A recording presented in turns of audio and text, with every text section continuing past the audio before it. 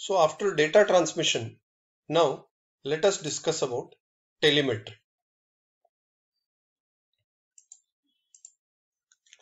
So let us see how telemetry can be defined. So telemetry is defined as a technology which allows the users to collect the information from inaccessible and inconvenient locations and to transmit it to the accessible places to process, record and display the information in presentable form. For example, here, suppose if we take an example of the temperature measurement system in a process industry. Suppose if we want to monitor the temperature of a boiler. So by direct measurement of temperature inside a boiler is inconvenient and it can be considered as inaccessible location. So by using a sensor transducer combination in a boiler, so the temperature can be measured, and that temperature which is measured can be transmitted, that quantity can be transmitted over a long distance over other places where the data, that is temperature, can be displayed or can be recorded easily in presentable form. So this entire process is called as telemetry here.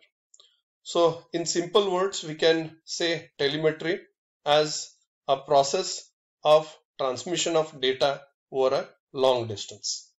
Suppose if the data, as we discussed in the previous part, if the data is to be transmitted over a short distance, so different data transmission methods which we have discussed previously, those methods can be used.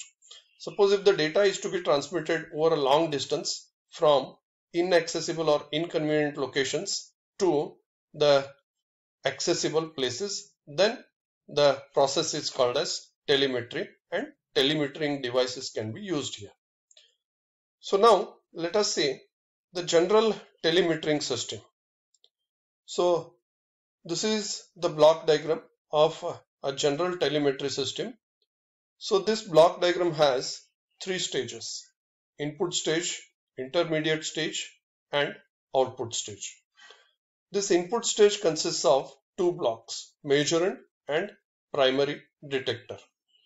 So the measurand, that means the quantity to be measured, is detected by a primary detector, which is nothing but a sensor transducer combination, and the signal or the measurand is converted to electrical signal and it is sent to the channel transmitter. Now the intermediate stage consists of three blocks here: telemeter transmitter, telemeter channel and telemeter receiver. The telemeter transmitter converts the output of primary detector into an electrical signal and transmits it to the telemetering channel. So this signal is received by a telemeter receiver placed at the remote location. This receiver converts the signal into a usable form or indicable form, and it is indicated or recorded or displayed by the end device. So here for telemetry, some basic instruments are required for translating the measurand into a suitable electrical signal and processing and transmission of signal over the channel, and then receiving the signal and converting it into a readily readable form. So this is about the block diagram of a general telemetry system. Now let us see the types of telemetry systems. So telemetry systems are classified into different types based on different parameters.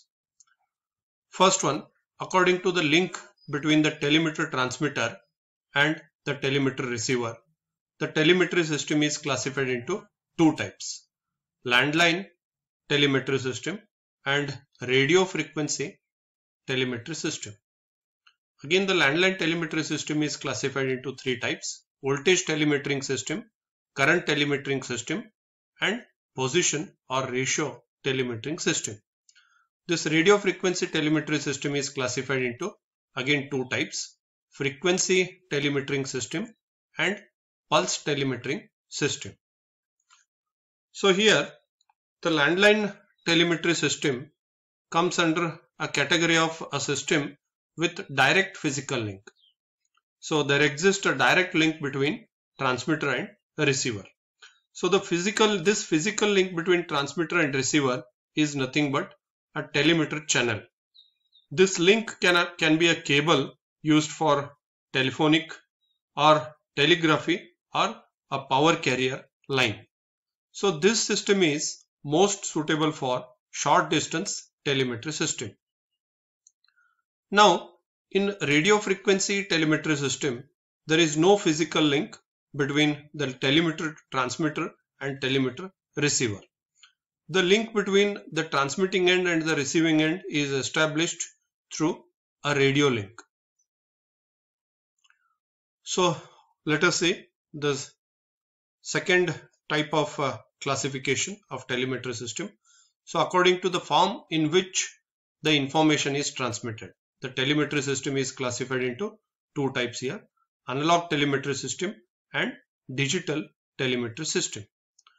So in case of analog telemetry system, the information is transmitted in the form of analog signals like current, voltage, position and frequency. And in digital telemetry system, the information is transmitted in the form of pulses, which are digital signals. So now landline telemetry system is the basic type of telemetry system which is used more commonly. So therefore, let us see its advantages and disadvantages of landline telemetry system. So let us see the advantages as mentioned here. It's very effective system for short distance transmission, as there exists a direct physical link between transmitter and receiver. Then second one, very simple circuit is required for the measurement setup. Third one, the information can be transmitted easily by the use of modern electronic circuitry available. And fourth one is a wide variety of detectors are available which produce electrical signal in relation with the variable being measured at the system's input stage. So there are also certain disadvantages of this landline telemetry system. Those are: first one, limited frequency response. Second one, signal multiplexing is very difficult. Third one, the distortion in the transmission links are directly incorporated in the main system. Then fourth one, the information transmitted through the link is affected by EMI, that is electromagnetic interference effects of main frequency from nearby cable. And the last disadvantage is the effects of thermoelectric EMFs are significant in case of telemetry systems transmitting DC signals.